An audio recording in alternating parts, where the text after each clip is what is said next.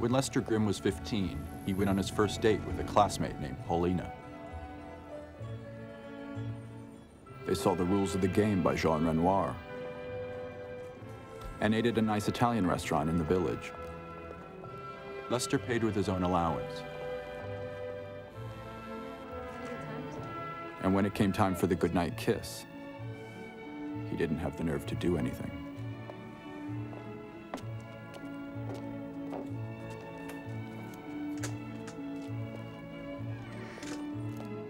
Two more dates of a similar nature followed. And then, at a classmate's party, Lester found her kissing a 24-year-old club promoter.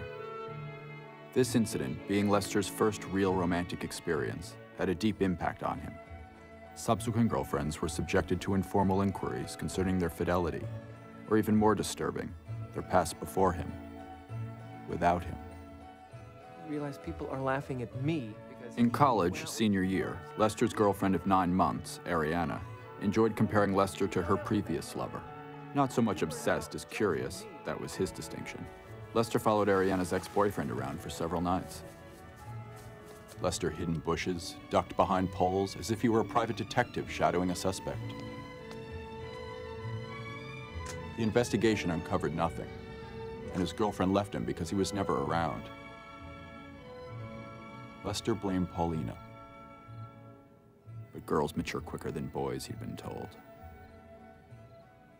Hi, Scott. And then there was Ramona. Wait, hold on a second, okay? That's the other line.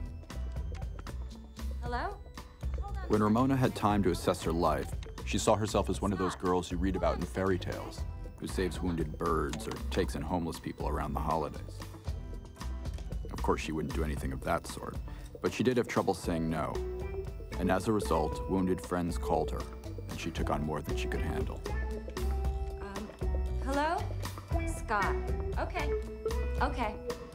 All right, bye. Hello? Who's this? Jenny. This is the story of Lester and Ramona,